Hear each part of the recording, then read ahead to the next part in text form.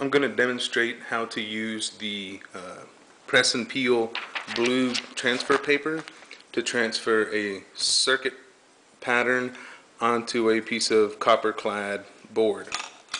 First of all, whenever you're printing onto your press and peel blue paper, you'll notice that there is a shiny reflective side and a dull side. You're going to print onto the dull side. Now, I'm going to cut one of my prints out.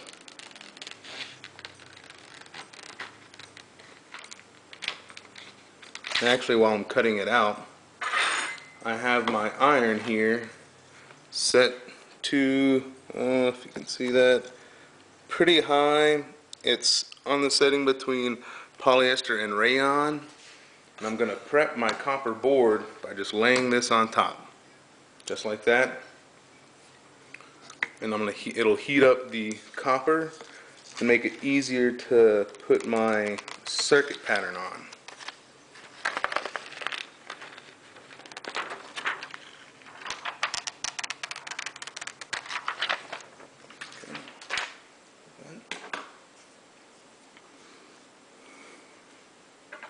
Now I have my circuit, shiny side, dull side, circuit's printed on the dull side. Now don't touch the copper plate, it's going to be hot. I use a fork. I also have a bowl of water here for me to cool it all off when I'm done. Now what I'm going to do, dull side down. It's already prepped pretty well, so I can just tap it on here.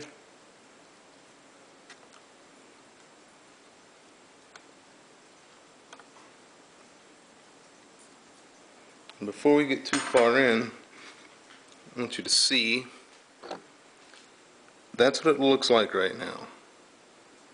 You can see the pattern, but not as well as you're going to be able to see it. It does not take very long to iron these things on. And I'll show you how the pattern changes whenever you're ready to peel it off.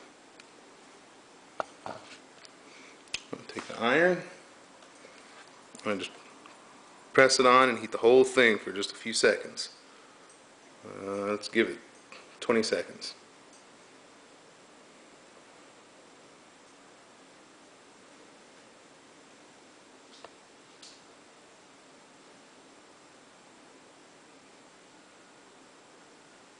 Try not to move the iron around too much at first. You're just trying to get it to seal on to the copper.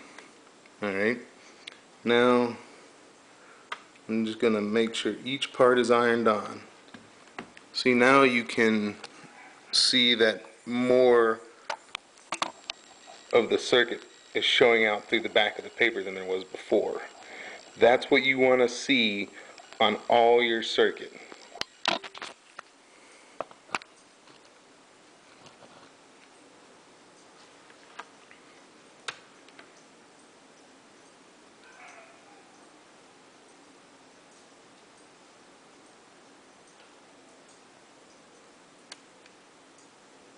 I like leaving these little tags off the end so I can have something to hold on to.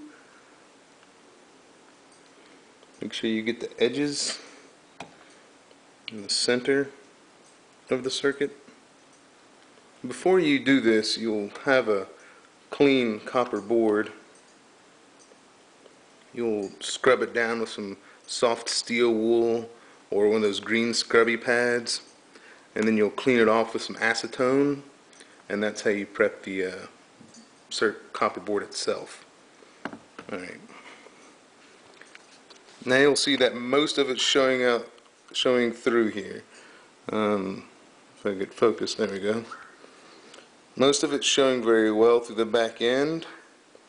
Over here you have some lighter spots. I'm just going to focus on those real quickly with the tip of my iron, and then I'll be ready to cool it off and pull the peel back.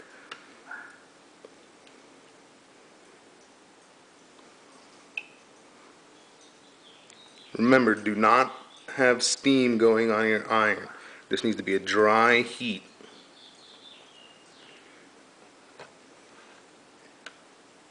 Okay, that looks good. Bring my cooling bowl over here. This is hot, so I use a fork and I just drop the whole thing into the cooling bowl. Let it sit for a second.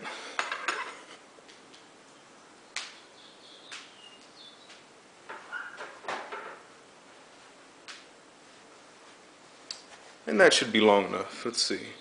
Yeah, that's fine. Now I don't want water to get all over the ink, so what I do is I have a napkin ready.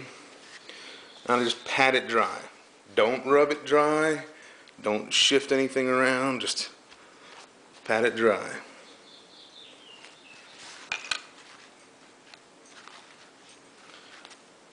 And for the reveal, make sure it's focused, all right? You can see the circuit very clearly this time.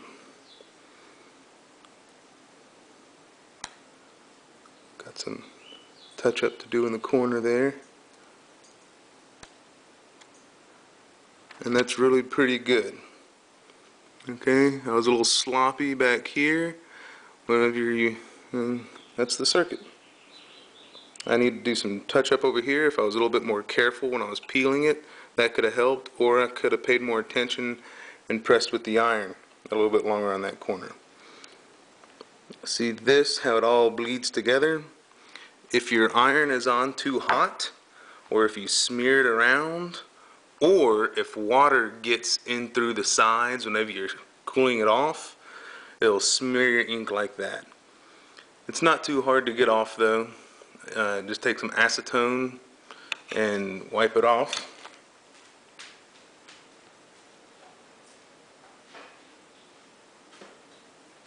So if I wasn't happy with that because of that,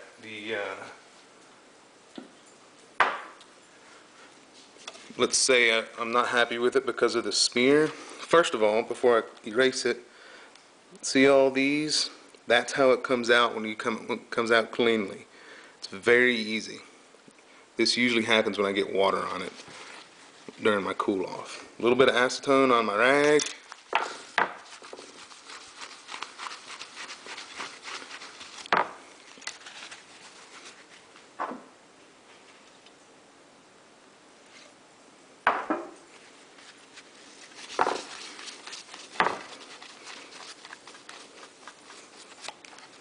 And it's clean. Now I can redo it. So what I'll do is I will finish cleaning this up, reapply a circuit to it, etch it, and I'll show you what you get after you etch.